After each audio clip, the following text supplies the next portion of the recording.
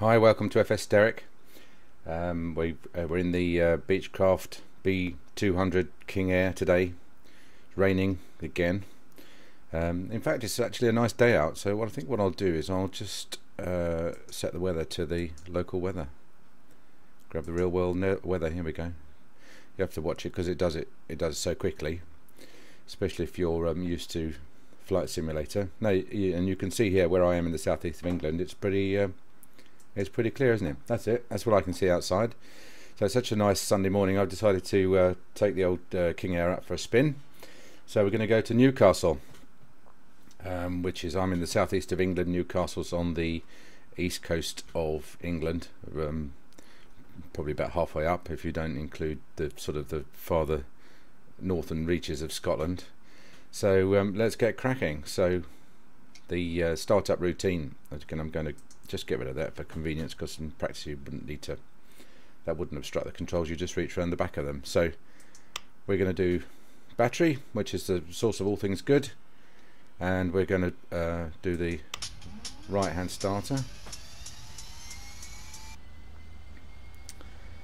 and give the number 2 engine some fuel.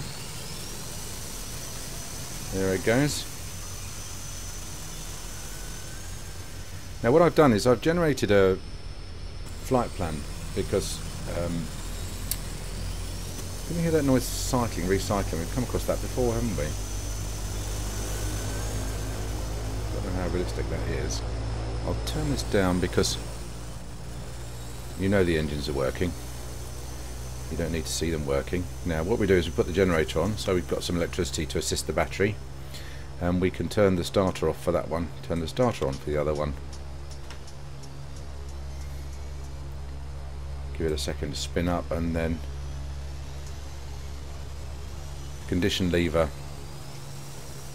as we've discussed, just injects a small amount of fuel in to pretty well adjust the idle tick over.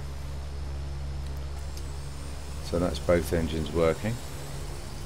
So we'll cancel the starter for that one. It's not really run up yet, so there's no point putting the generator on. Don't overstress the engine while it's still cold and starting up. So we'll wait for the needles to come up. Let's just zoom in on here what we're waiting for, this needle to come up on the engine number 1 to speed. Now we've got one generator going, so we'll put the avionics on.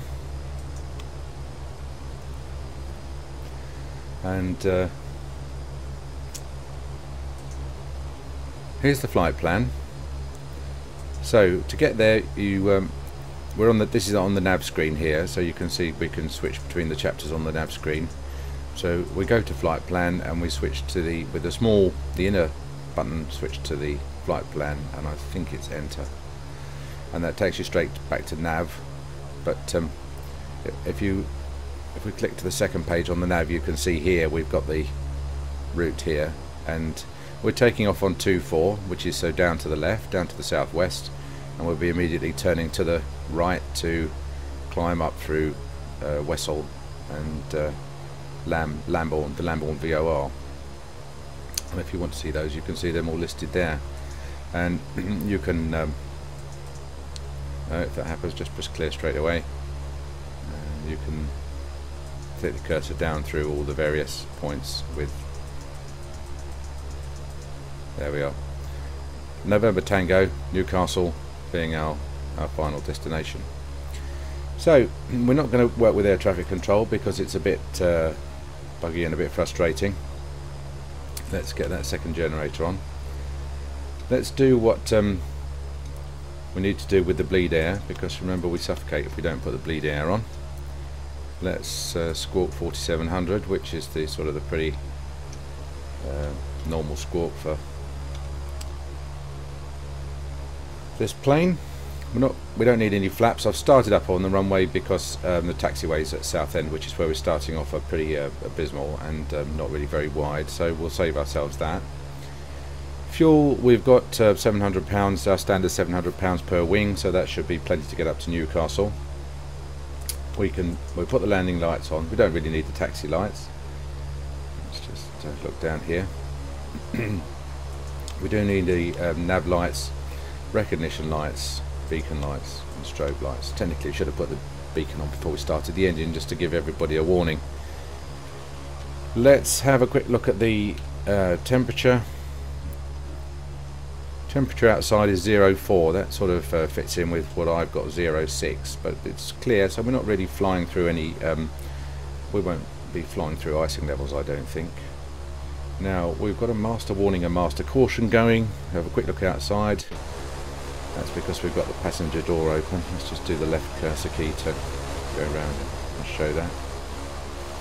So up cursor key to get an overhead view. We've got the American livery on here. They've got a British livery, but it's an RAF livery, so it's a shame they don't have a British civilian livery. I could probably download one. I mean, you know, there's tons of free stuff for this. The QNH in millibars is in inches of mercury is 30.27. So let's just shut the door. Shut the passenger door. There we are, and now we'll jump in the cockpit. Let's get rid of that. Jump in the cockpit. Have a look round, make sure everybody's aboard, give them a quick hello.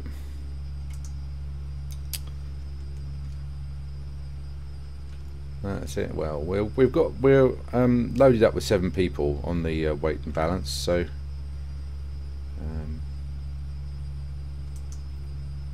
I don't know, that seems to be a bug. You don't seem to be able to get that to close like that, but if you're going to close it, what you have to do is you have to open it and then close it again. So that's just a little bug there. And press 7 on the keypad to get back to my favourite default view. Now as far as the lighting goes, it's a little bit dim in here, so I'm going to turn the lights on. And then, but we can turn the overhead floods down with the mouse wheel. There we are. So we've got everything illuminated.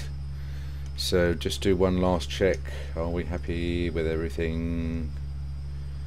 Don't think we've forgotten anything, have we? What we need to do is set the initial climb altitude.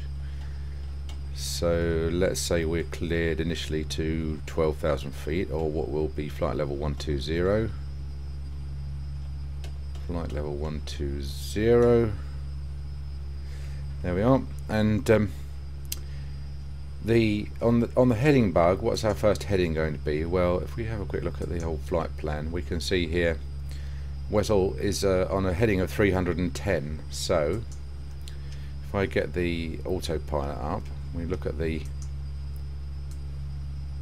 heading bug here and just click and drag on here, we'll drag that up to 310, and so that when we do engage the autopilot, we can just click autopilot engage on the heading bug and it will turn onto 310. Now what we will probably want to do is set our standard climb of 3,000 feet and just fly it straight on the nav, which means it's going to be very automated and very smooth.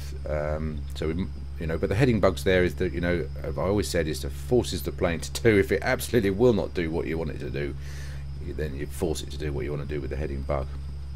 But in practice, what we're going to do is fly on the nav, and here that means changing this over from VLOC, virtual VHF VOR localizer, to GPS, and that's got a message set a course to 233. Now why does it say that? Okay, go back to the flight plan.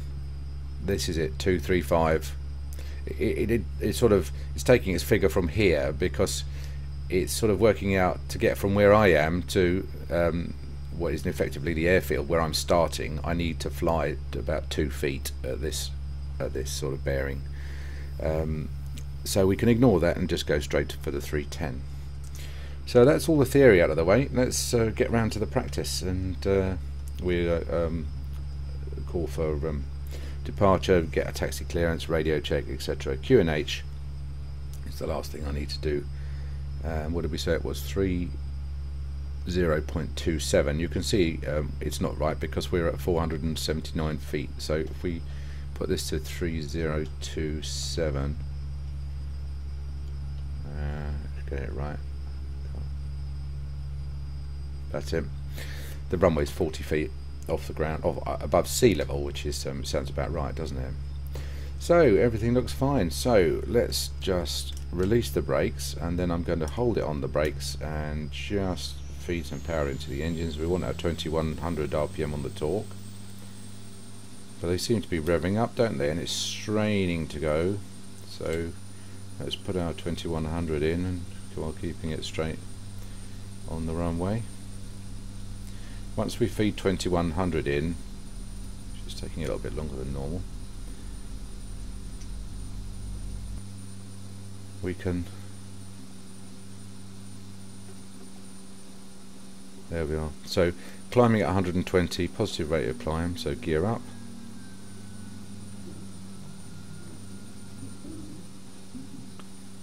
And on the autopilot, engage the autopilot, fly it on the nav, put it in a climb, and ask it to climb at about 3,000 feet a minute.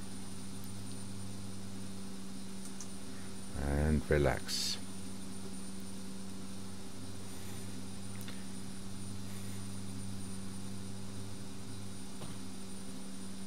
Up we go. Let's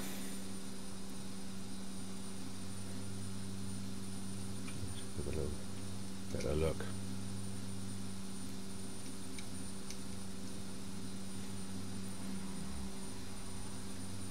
Very nice.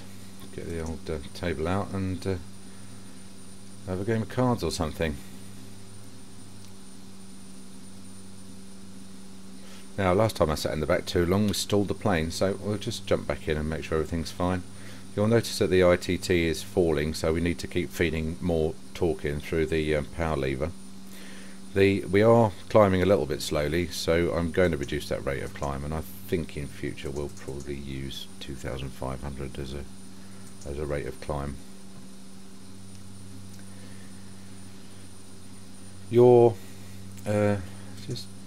So we're flying yeah, pretty well what we said we were going to on the heading bug, aren't we? And if we let's just clear that message and go back to the moving map here, which is page 2 on the nav panel. You can see here that we are, the reason why we're slightly to the right of the heading bug is because we took off to the left, didn't we, and then we had to fly slightly to the right to regain the line. And what it'll do is it won't go straight to Wesel. What it'll do is it'll go straight to that line, and it'll plot an intercept course to the line and then fly along the line. So that's just a little tip that it's worth bearing in mind. Also, you may say, well, okay, you know, I mean, we're pretty well there, aren't we, on here? I mean, you know, we're almost flying the heading bug. why bother? You know, it's only a degree or two out. Well, there's a couple of answers to that. One is that flying a degree or two out over a long distance can add up. You know, I mean, you know, over a mile, being a degree out it doesn't mean anything. I'm going to have to keep a real close eye on this because it's getting ready to be some serious grief, isn't it? So let's knock that right down because we don't want to get into a very nose high situation where we'll knock the torque up as well because that's starting to fall off quite heavily now. Yeah, I'd rather climb at 140 than 90, so let's just do that for a second. Perhaps a little bit higher than that, 1400. It's going to be some awkward number that's difficult to remember, isn't it? Perhaps 1600. Come on, slow down, slow down, slow down, slow down.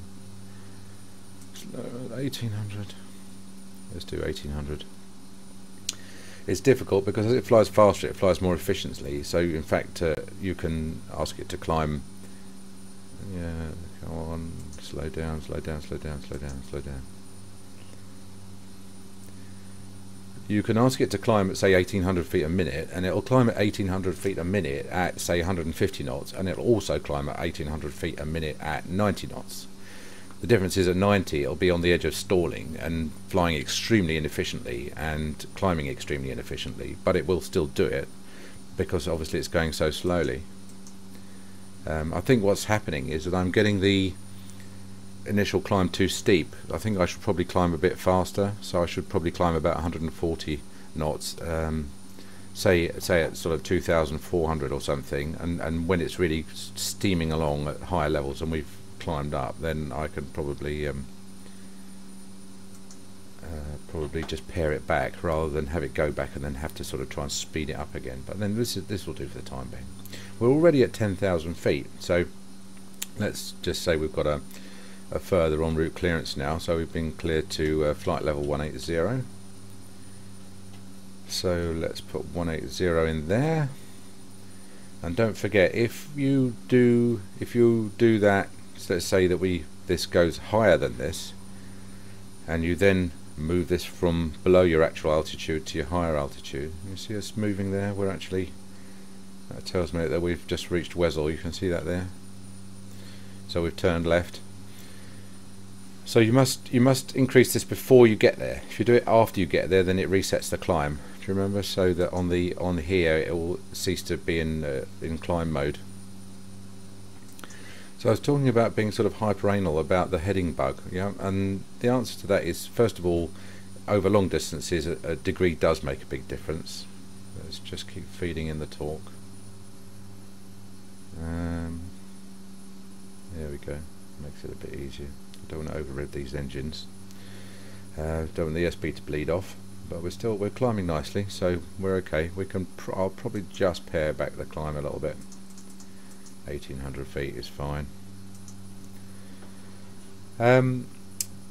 Secondly, you know, you must have a complete understanding of the aircraft systems. If two things don't match, you know, if 2 + 2 doesn't equal 4, you need to know why. You've got to really absolutely investigate. You're just looking for the tiniest thing to not be correct on a plane, you know, because sometimes a tiny deviation in heading is the only clue that you've got that, you know, you're going to fly into a volcano because you've set everything backwards.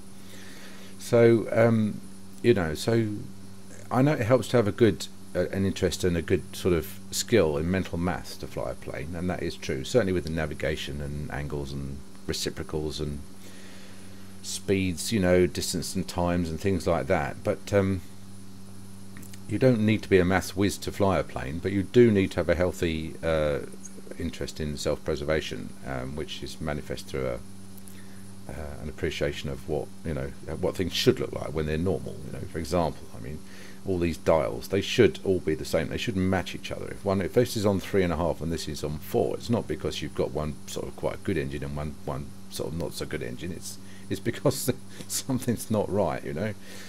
The turbine pressures, the props and everything, they should all match. What I'm going to do, because we're flying on flight levels now, I'm going to put this back down to the international standard pressure, which, as we know, is 1013 millibars, or 29.91 inches of mercury.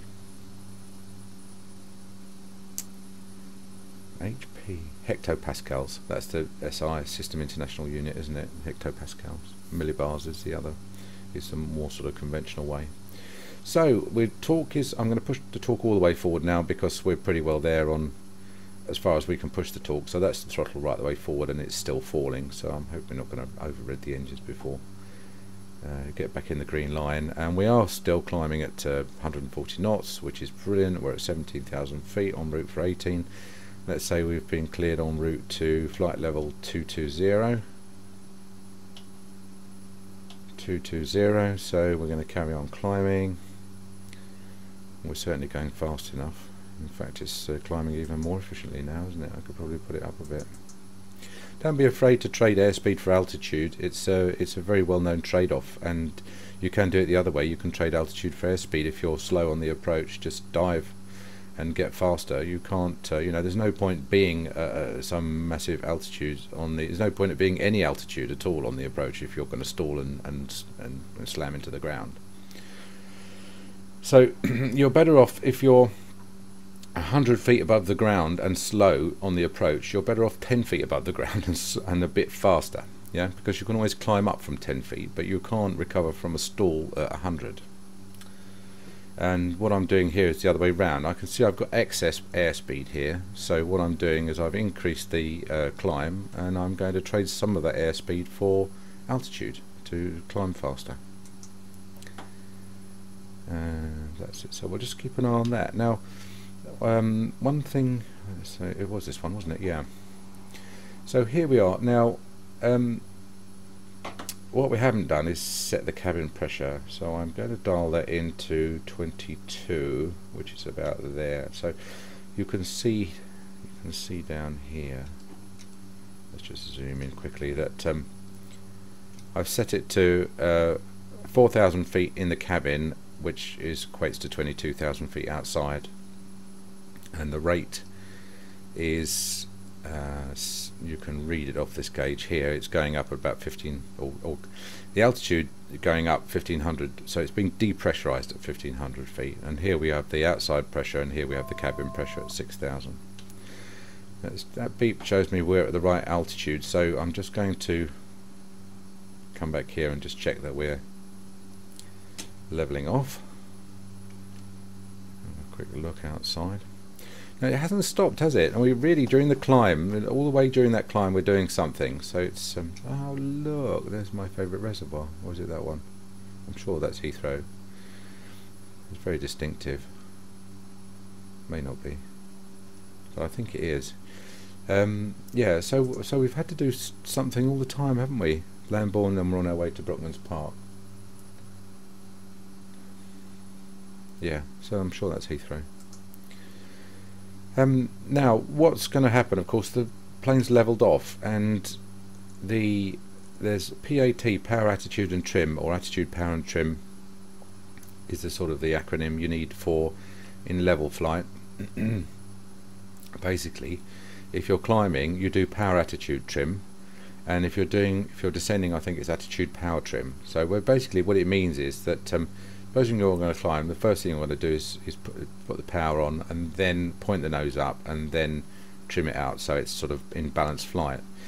Obviously, if you're climbing, you wouldn't point the nose up first, and then worry about whether you've got enough power to climb, because by then you might have stalled. So it's power first when climbing, attitude, and then trim. And then in the opposite is attitude, power, and then trim. So here we're at the top of the climb. So the attitude, the plane's set its own attitude, it's set itself in level flight now, and the power now you can see is far in excess of what is required to fly at 140 knots, and so it's zoomed up to 190 knots. And in a single engine plane that you might typically learn to fly in, then you would be setting the power, you'd be managing the power yourself. So you would at this point, possibly cut back on the power. You might cut the throttle because you're at the top of the climb. You wouldn't do it until you've sped up. So we're waiting until we speed up, and then we're going to then adjust the power for the cruise. Now, in a twin engine plane, really what you in adjusting the there we are. Now we're about to make another right turn. Let's just have a quick look out that window again. Oh, look at that, a little bit repetitive, the tiling there, but not too bad, is it? Run away to Newcastle. Won't be long. Won't be long. Yeah. So in a plane which has got a variable pitch propeller, in other words, a fancy propeller that can sort of twist the blades to either cut fine chops off the air or do nice big coarse paddle strokes. As you speed up, you really don't want the prop to be doing fine cuts. You want it to be doing big coarse chops. So it's equivalent to changing up the gear in a car. And the way you do that is with this lever down here, the prop angle lever. And what you do is you look at this gauges, or these gauges here, the propeller RPM. So you'll see as I pull the lever back, you'll see that the RPMs will fall, and that's because the propellers are spinning more slowly and taking bigger bites of the air as they go round. So it's, as I say, it's equivalent to in a car putting in fourth or fifth gear on a motorway, where your engine's turning more slowly, but the wheels are because the wheels are gobbling up more road as you go along. So I don't know what the figures are really on the RPM. Perhaps we ought to look those up. But we've got a green band all the way from here to here. So what you can do, obviously, is look at other things. I mean, you can look at your fuel flow, you can look at your torque, you can look at your airspeed. I mean, let's do a little experiment. We're on 1800 RPM. Let's just cut that to 1700 RPM. We're just over 200 knots. Whoa, and that's too much. Okay, so we don't want to muck about with that. Let's say 1750. That seems to be quite safe. We can turn the landing lights off, of course. The pressure you can see now is pretty well equalised. There's not much in the way of pressure going in or out. And how much should you pressurize the cabin by? Well, I think the rule of thumb is about half your rate of climb. So this is the rate knob here. Now, I mean, you know, it's modelled to a certain extent, but and probably, I mean, reasonably quite accurate. But on a two-dimensional screen, it's not going to be that easy to control. So let's say you're climbing at, as we were, at, say 2,400 feet a minute. What you'd want to do is depressurize at about 1,200 feet a minute. And if you think about it, that's actually that's almost sort of too fast, isn't it? Because again, if we go, let's go to the, I think it's this view, is it? No, it's this view. No, it's this view. Oh, it's one of these views. That view. That's it. It's number 6. So we're at 22,000 feet and we're only depressurized to 4. So in fact, it's climbed 22 and the cabin has only climbed 4. So in fact, it's only climbing at about 1/5 of the rate. That's the rate you need to depressurize, at 1/5 of the rate of the outside air. And I think this knob is set for half, although you can't really tell. I mean, you can tell by how much this needle goes up and down. I think I've set it to depressurize and pressurize at a maximum of 1,000 feet a minute. This is thousands of feet per minute. You know, but as long as you've got your bleed air on and you've got some sort of depressurization set here, then you're not going to you're going to be okay.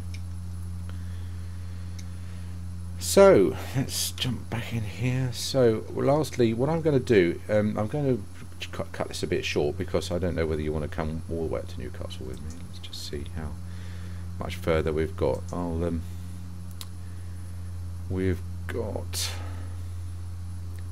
let's say 10, 20, 30, 40, 50, 90, 100, 110, 140, 150, 160, 170, 190 miles to go, nautical miles. Now, so 190 nautical miles, over 190 nautical miles an hour is about an hour, isn't it? So we're not, you don't want to fly along with me in the cruise for an hour. I mean, you might do, but I can't. It'll take me a week to upload the video.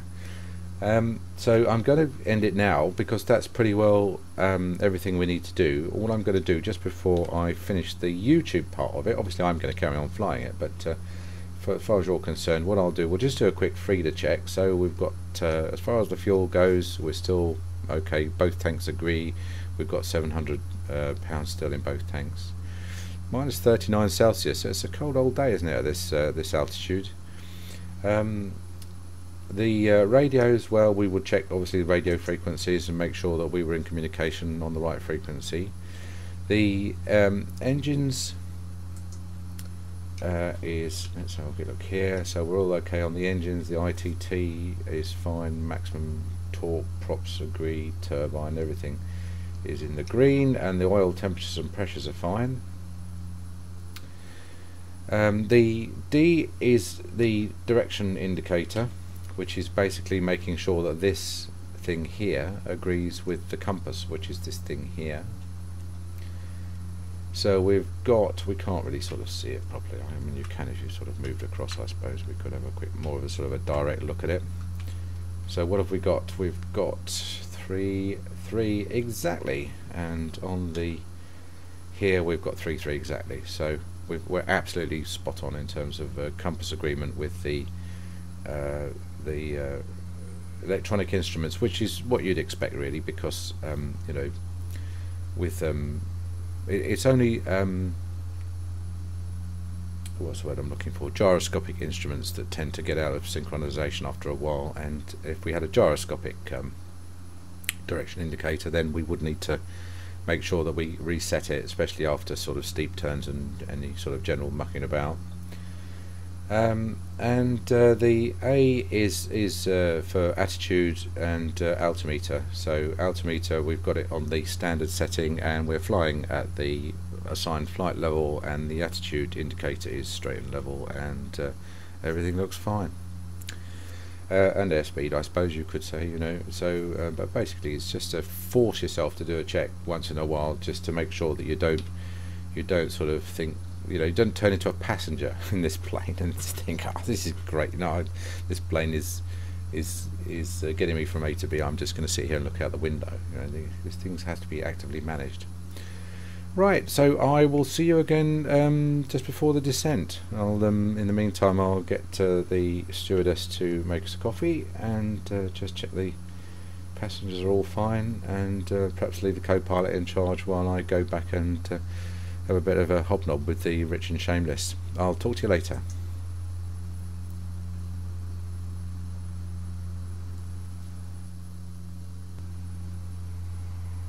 And we're back. So, where are we? Well, you can probably see the weather's worsened slightly. We've got a bit of cloud around here. I have calculated that we're about 78 miles away from Newcastle, November Tango. How have I done that? You just do a direct to what I did was I actually loaded the flight plan in. So you go there, you go to the flight plan.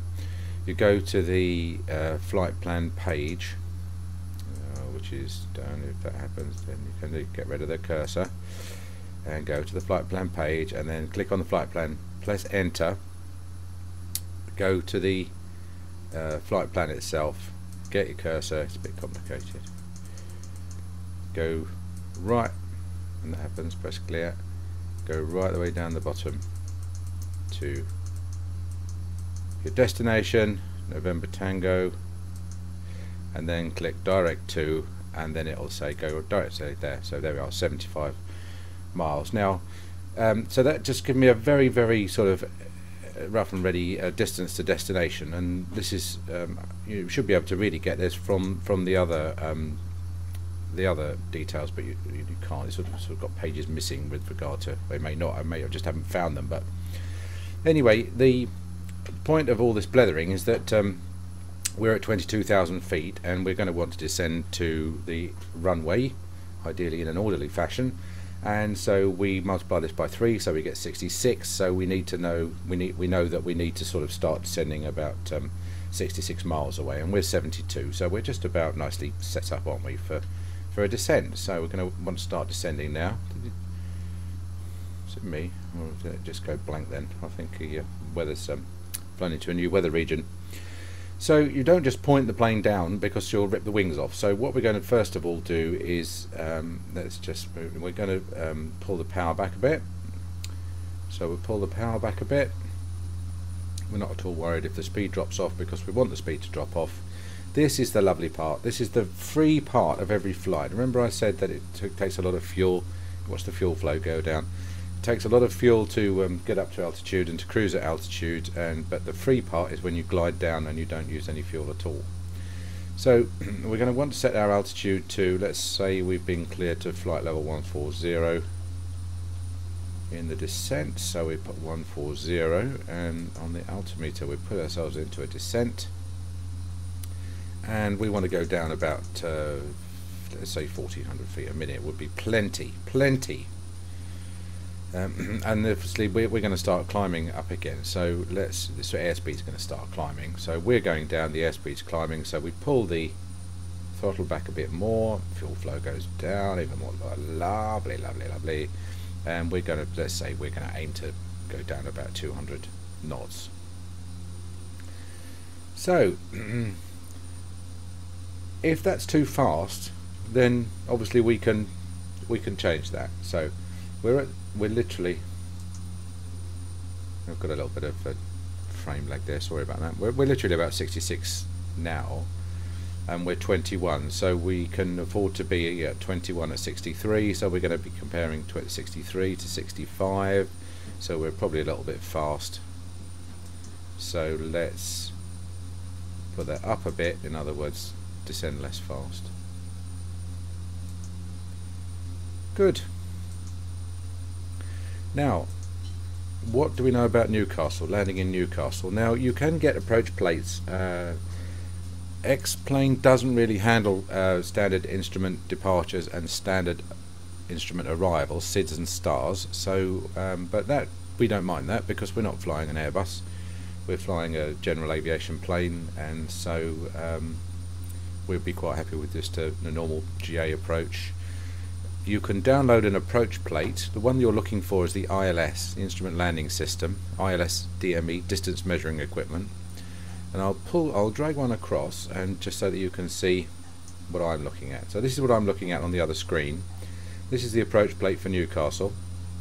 It's the one on the right here that we're interested in. I've just downloaded these off the internet. You can get these pretty well anywhere now.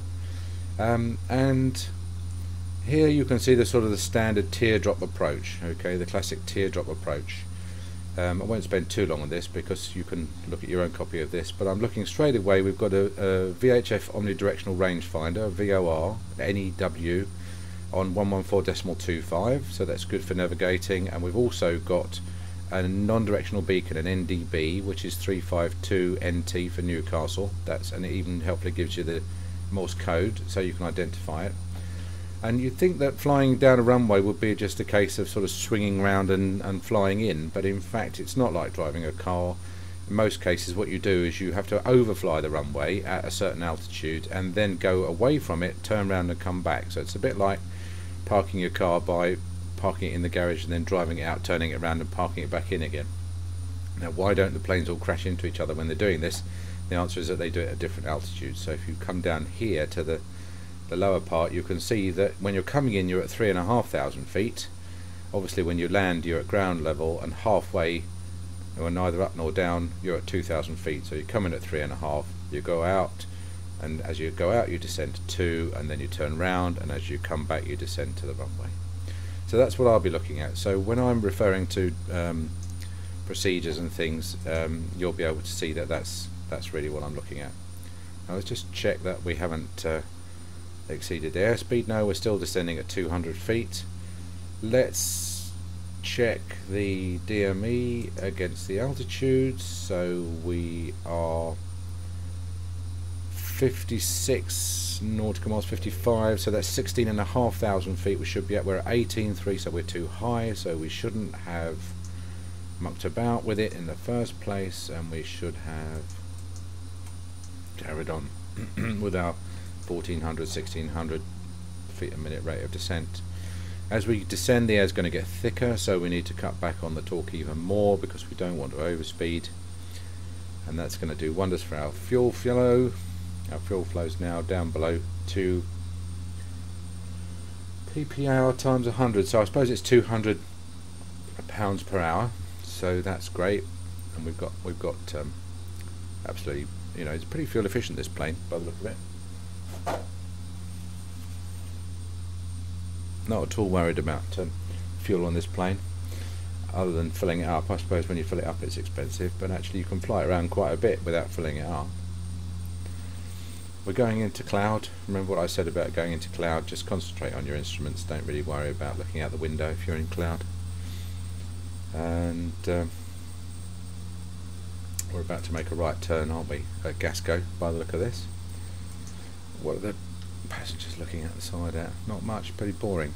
I've pressed F9, which I've set up for this view on the keypad. If you press it again, it puts you back to the view you're at. So supposing we were at that view, and I press F9, and I press F9 again, and it takes me back to the same view. So 50 miles, very easy. 50 miles is 15,000 feet. So what is our altitude? 15,900. So we're getting there, aren't we? We're pretty well there. Sorry to jump around, but I just wanted to see that turn out of the window. There we go. See, I'm a passenger as well as a pilot. I like both parts of it. Anyway, we're going to concentrate on the cockpit now. So let's just do a little bit of what I was talking about in respect of the setup for the descent. Now we said that there's a lovely NDB in Newcastle which is 352, so we'll go to here and set 352, so 6543. This is the middle digit is the one that's difficult to do here. Where are you? There you are. 352. And in order to display that NDB, we need to come over here and switch this to ADF, automatic direction finding. And the automatic direction finder Let's say we've been cleared down to 6,000 feet and hope that the autopilot hasn't already reset itself. Yeah, it has. You see, it's too late. What we need to do now is put that back in a descent and put it back in the 1,600 feet descent.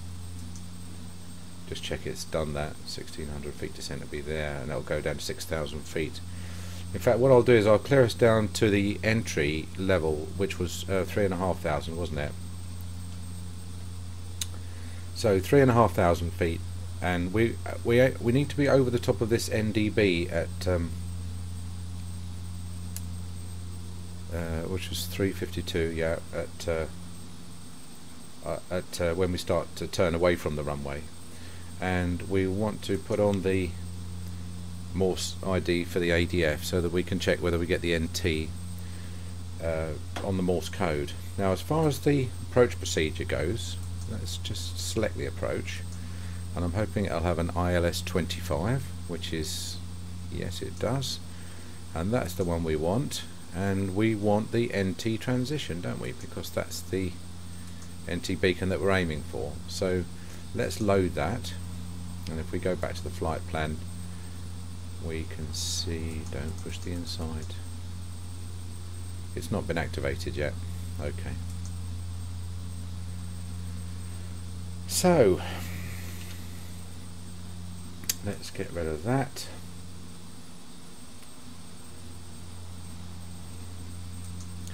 So we're, say, 40 miles, so we should be at 12,000 feet, and we are roughly at 12,000 feet, so we're pretty well there, aren't we, on the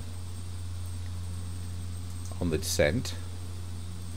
And we're doing 200 knots, and so I'm just going to, we're doing over 200 knots, so I'm just going to pull that back a bit again, because I want to keep the descent speed down, because we don't really want to do this at the speed of light, you know. Even a jet wouldn't do an approach at more than 160 knots, so let's just be a bit sensible, especially as we're coming down below 10,000 feet, which is where all the slower planes fly. We are now, sorry, I've got to finish my coffee so I can give it to the stewardess when we stow things away. Talking of which, let's, I think the doors are still open, so we'll just tell everyone to buckle in because we're landing now. Don't open the passenger door, it's the cockpit door you want to shut, double shut. There's a rule in general aviation that really the pilot shouldn't be disturbed below 1,000 feet, and that applies mostly for small aircraft, you know, small single props. And the reason for that is that the pilot has a very high workload, especially on landing, and you don't want to be talking to him about the weather. So I had a rule of 1,000 feet. Until we reached 1,000 feet, everyone absolute quiet, and then below 1,000 feet, everyone absolute quiet. The workload on here is obviously slightly higher, and you are isolated from the people, so it's not so much a problem here. But I mean, really, you don't want to stop hobnobbing on the descent and just lock them in, you know, make sure that they're all. But then, you know, presumably you'll have someone back there who will be looking after all of that. So let's have a look and see. We need to just check that we are correctly positioned for what we're hoping to do. There we are. We are flying out here, and then you've got, that's the overhead join. You can see here the just about see, can't you, the Newcastle. It's a shame this moving map is so small. No doubt you can fly with it, but it's sort of been supplanted by the much larger, I would imagine, moving maps that give you much better situational awareness. So we are going to make do with it because it's better than doing it with a slide rule and pencil, which is what we used to do. But I'm going to have to perhaps make a few quick decisions when we get there about what we're going to do in terms of turns. Now, the outbound leg from the initial approach fix, the NDB, is depends on your speed. I don't know if you possibly noted that there are two teardrops, one a smaller one and a larger one, and it depends on your speed. Obviously, if you're a slow plane, you don't really want to fly a massive great circle. so they've got us like a small inner track for you, and the outbound heading for that is 082. If you are a jet, then you will need to fly a larger circle, and so your outbound heading from the initial approach fix is 90 degrees. This is what I was saying about a degree or two making a big difference. So that's 8 degrees, which makes a difference on the outbound of about 6 miles. So it puts you on a completely different circuit. And so we'll take the what do you think? Inner, outer, inner, outer, outer, inner, inner. We'll do the inner one at 82 degrees outbounds. I don't know if you can just hear that.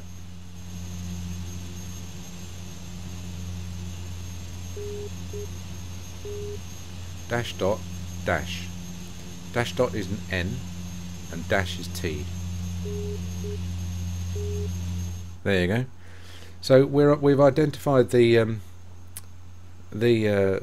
initial approach fixed beacon, haven't we? But we can turn that off now, the ADF off, and you can see it. Can you see it's come alive here? The automatic direction finder now is pointing towards the Newcastle NT NDB, and it's slightly off to our right. So because it is actually slightly to the right of the airport, so again that's correct, we're very happy with that. It doesn't give you a distance. Non-directional beacons are literally that, they're just a beacon, and in fact they don't have to be a dedicated aviation beacon, they can be a radio station or anything, so you can tune into a local radio station or something. We're probably at 3,000, there we are, we're coming down to 3,500, probably slightly earlier than we need to. And the transition altitude in the UK is 3,000 feet, which means that we can fly at flight levels above 3,000 feet, and we fly at altitudes below. So an altitude is based on the local pressure setting, a flight level is based on a general regional pressure setting, so that everybody uses the same regional one. Here we've got the local pressure setting at I'm just going to, do you hear that beep? I've just shoved the throttle forwards because it's telling me that it thinks I should have the gear down, which probably means I'm a bit low and slow. Well, we're at 140 knots, so I'm quite happy with that. So I've just put the throttle forward a bit, but obviously we don't want. Should have paid more attention to the airspeed and the descent there. That was pretty dumb. So I was saying just about the. So we're just about to go on to the local pressure setting, aren't we? Which is 30.15. So let's zoom in and put 3015. We can choose to go on it now. 30.15, and that will give us a true altitude of 3,500 feet above the airfield, as opposed to, or rather above, how can I put it, above sea level over the airfield. The airfield will be above sea level. In fact, the airfield is elevated at 266 feet above. The runway is 239 feet above the ground. No, of course it isn't. Runway's on the ground. Just think. There are two elevations for the runway: 266 feet and 239 feet. And one of them is well, let's call it 250 feet. We'll go into that at a later date when my brain's working. One's based on the QNH, and there's another reading the QFE, which is 0 at ground level, which is why I'm getting confused. So we'll go into that when I've got it all straight in my head. Fuel flow's looking nice, isn't it? So where are we? Let's have a look. We are en route to the runway. We are going to want to go, instead of the runway, because you imagine that the runway was our and last waypoint, wasn't it? But in fact, the last waypoint really needs to be the NT beacon. Actually, to get rid of this beeping, what I'm going to do is put down one stage of flaps. Because if I put down one stage of flaps, let's just see whether it's done that.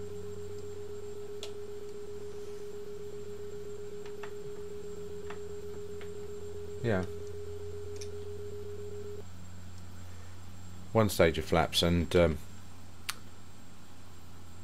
then that increases the drag, which means that you can push the throttle forward a bit, which means you don't get the annoying your gear isn't down beep. Yeah, so I was just saying, so really we don't want NT to be our last our point now. We want, sorry, we don't want Echo Golf November Tango to be our last point. We want NT to be our last point. So we're going to procedure, we can click on enter, we chose the ILS and we chose the NT transition, and we want to activate it. That's the long way round, I should imagine. So what we've done is we're now going towards NT, which is slightly more correct in terms of our ILS procedure. And it's 13.7 miles away, and we would expect the yellow needle to be pointing straight up, wouldn't we? And it is, so that's fine. So we're flying straight towards it. And then from there we are going to go to the point 84 November Whiskey Charlie, and then the other point November Whiskey Charlie 84, and then 54, and then onto the runway at 25. So these are the two waypoints on the way in. And at the outbound, so this, let's say this is the 84 November Whiskey Charlie is obviously the outbound leg, and then we turn around and come back. So about here we're going to want to be about 2,500 feet, which, as I said, is the halfway point. Good. Now, the reason why they put a flight plan button on here is so that you can switch easily between the overhead map and the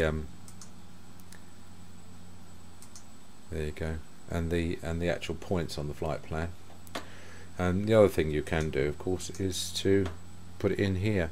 So we just click a procedure, select approach, do ILS, blah, NT, enter, activate, enter. You can have, there we are, you can have the map on one and the waypoints on the other if you want to. There's no weather. It's been a very good flight, you know, all in all. Hasn't taken long. I mean, to get from Southend to Newcastle in this sort of time is you know, pretty incredible. It's obviously a flight is the only way you could do it, and a direct flight is in a twin would be pretty much as fast as a jet, and probably a bit cheaper. All is assuming that there was a direct flight from Southend to Newcastle at the time of your convenience. So owning your own private aircraft is, you know, has its advantages. Now let's think even further ahead, and on the approach we're going to want to go down the ILS. So what's the ILS frequency is 111.5. So in fact it's already set up. So in fact if we push to go to there, I'm assuming we've set it up, and then we make it the active frequency, and then the approach is 12437, or the tower is 119.7. So let's say we'll go straight to tower. We're not going to in real life, in actual practice, because there we go. And we're flying it on the GPS at the moment, which is what's going to be doing the, you know, set us up on the approach, and it's going to fly us outbound, and then it'll turn us round and it'll fly us, and as soon as we start going towards the runway at an intercept angle of less than 30 degrees at 2,000 feet, which is the turnaround altitude, then I'll switch over to flying on the ILS, which means that we'll be switching this from GPS to VLOC, and we'll be switching the autopilot to from navigation to approach mode. And you have to have the right frequency dialed in here so that it flies, you know, it knows which ILS it's flying down. And the other thing you can do, which as I said always helps, is just to align these so that we know what direction we should be flying. So the course we want to fly is 249, that's the direction of the runway, and I'm going to put the heading bug on 249 as well, because if it all goes wrong and we don't decide to land, then I might need to just fly on the heading bug as we fly away and come round for another go. So, and also this greatly helps with the spatial awareness. As you come into the runway, you can, the instruments don't really matter, they don't care whether this is pointing in the right direction. This course setting really only comes when you do want to set a certain course. Our course is going to be dictated to us by the ILS, so really it doesn't care what you set this at, but it's just for us humans to keep us happy, you know. Keep us happy that we're going in the right direction. In the same way as the ADF gives you a direction and doesn't give you a distance, this gives you a direction but doesn't care about what course you want to fly. It will force you to fly the correct course. So we are 3.4 miles away from the NDB, the initial approach fix. So I don't know if we can see the runway. Probably not if it's 3 miles away.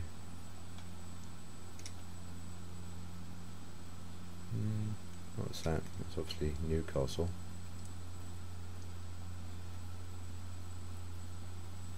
No, probably should have had a look a bit earlier. Oh, wait a minute. What's that? There's a big runway down there. Of course, I said it was over to the right, didn't I? I said that the initial approach fix was to the right of the runway.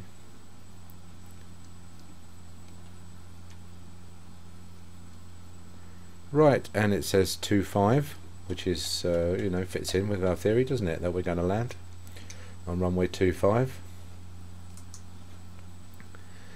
Now we're coming up here. Let's have them both up. We're 1.4 miles away.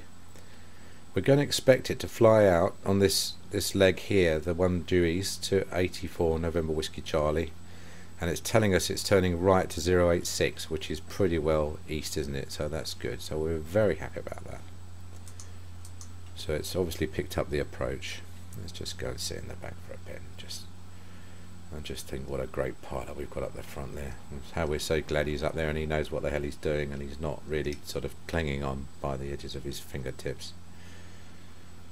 Just hoping that he can get the plane down somewhere flat and level.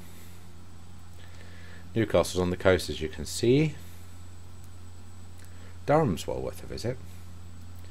Durham has a fantastic cathedral. I mean, no offence to anyone who lives in Newcastle, but Durham's really nice. And Durham isn't Newcastle. A lot of people think it is, but it isn't. So where are we? So now we're on the outbound leg. So what do we want to do altogether? Descend to 2,000 feet. So let's go in, descend to 2,000, go to the autopilot. Let's try altitude select and see what happens. Nothing. So let's try descent. And there we go. Always watch your airspeed on the descent. You're going to want to, we don't want to go, can't really put it down less than 700 foot-pounds.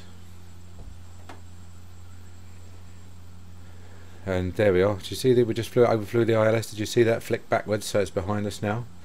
So here we are, foot-pounds times 100. So we've got 707.22. So it's actually read out here 722 foot-pounds, but here it's 7, so it's 7 times 100 foot-pounds of thrust. And we are descending to 2,000, and you know, you've got to do all the sensible checks like is there a mountain in front of you, the sea's in front of you, should the sea be in front of you, all these things. Don't underestimate all these checks, they're all very useful. I'm pleased we flew the inner circle, aren't you now, because I mean, it's more than enough for us, isn't it, not at sort of this sort of speed. Let's do a quick feeder check. Fuel looks fine, radio, yes, we've tuned in. Engine, can we get anything from there? No, we can only fly the flight plan. We don't want to fly the flight plan, thank you so much. Radio, engine, well, let's have a look at the gauges. Everything's in the green, isn't it? Oil, fuel, temperatures, T's and P's, as they say. DI is looks fine and is agreeing with the compass. As I say, this is mainly a compass check, so that says east. This we're flying east. And A for altitude and attitude indicator. So we are here now at 2,000 feet, and we are on the local QNH, which is 3015. Set 3015. Good. So this is going to take us round in a circle, and as I say, then it's going to take us down to NWC 84, which I'd hazard a guess is 8.4 nautical miles out from the runway, and I would hazard a guess that so is this, which is why they've called one 84 November Whiskey Charlie and the other one November Whiskey Charlie 84.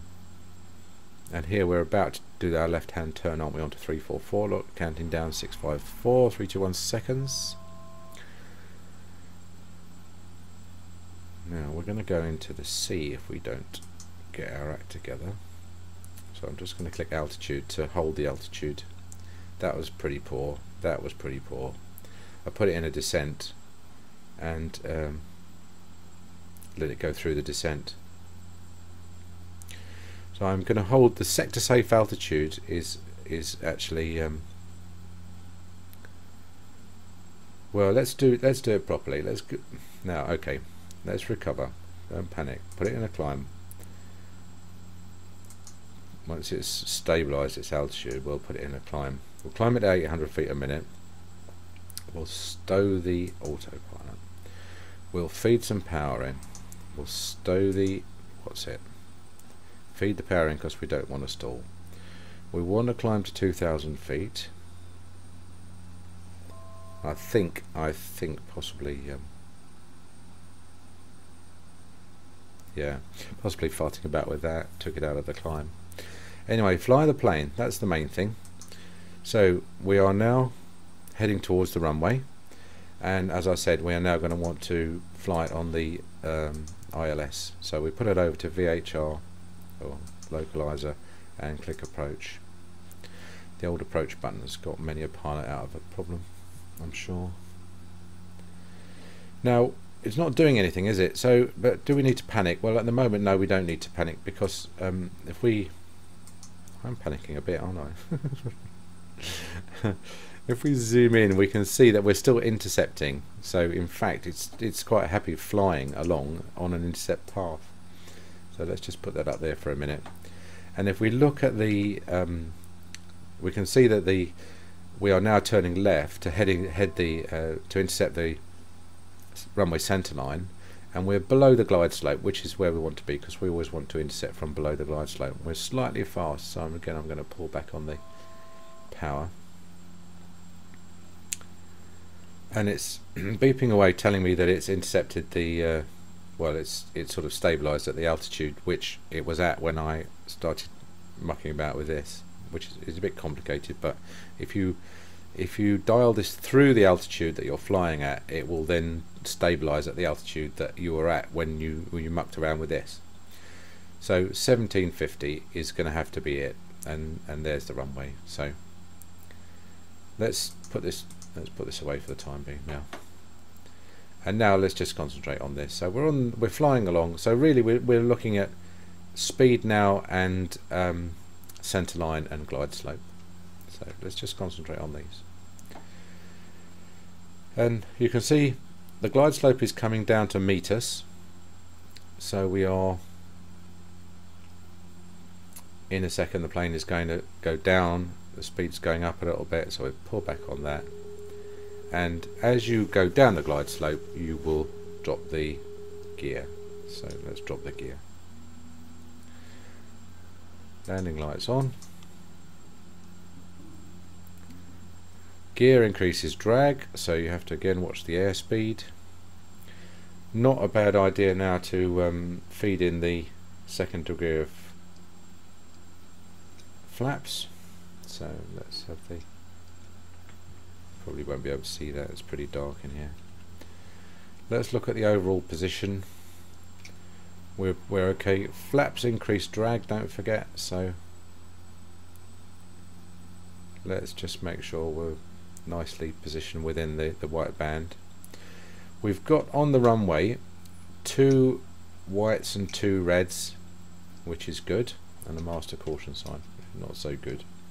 What's it complaining about? RVS ready, not reverse, not RVS not ready. I don't know, I presume that means something to do with reversing. I don't propose to reverse. I don't propose to reverse the engines, only because reversing the engines requires shifting the throttle into reverse, and I don't use keys for the throttles. Also, it's a massive great long runway, so it's not really at all worrying that we can't have reverse.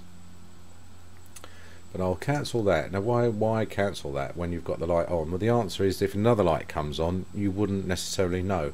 So if we got another warning that made the caution light come on, it will make the caution light, well, it's obviously decided that it wants it on. So we'll leave the master caution light on. So we're landing, so we're going to do a bum fitch check. So brakes are off, undercarriage is down a lot, we've got 3 greens, brakes are off, yes.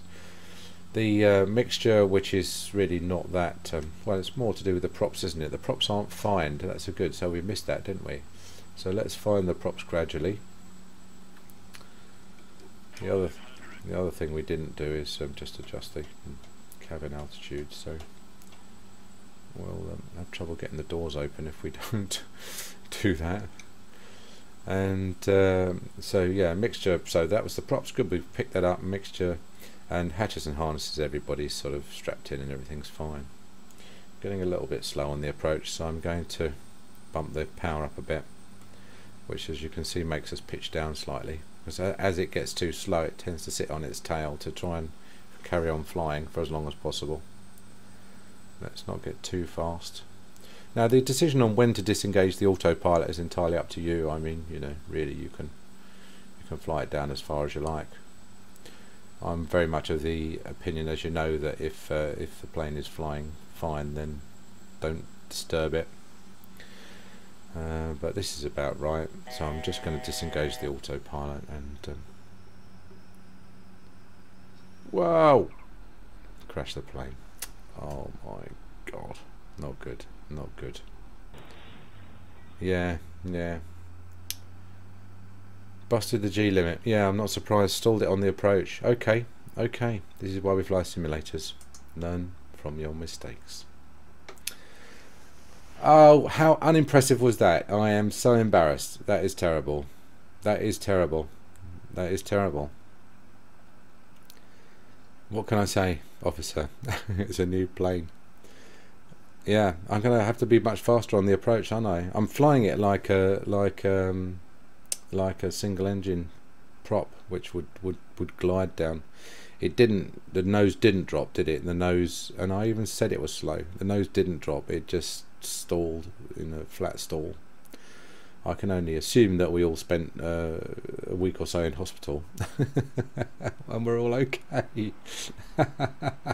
Let's put that down as a hard landing, shall we? We should say that's a hard landing. Okay, it was a hard lesson to learn and a hard landing. Going to need a new plane anyway, because I'm pretty sure the undercarriage wouldn't have survived that. So off to Lloyd's Syndicate again, and given the bad news that the replacement plane that we bought with the money that they gave us for the one we crashed in the channel has now suffered irreparable structural damage, and not look forward to the premium renewal, which I can imagine is probably going to be as much as a new plane. Anyway. Right, well I'll leave it there. I mean, there's not much I can say about that, is it? It was perfect until we crashed, wasn't it, that flight?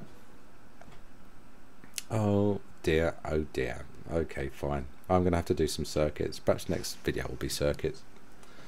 Right, I'm going to leave it there. Alright, sorry about that. Sorry, I mean, you know, I was disappointed as you are. What can I say? I'll see you all when you come out of A&E. I'll come back soon. Bye.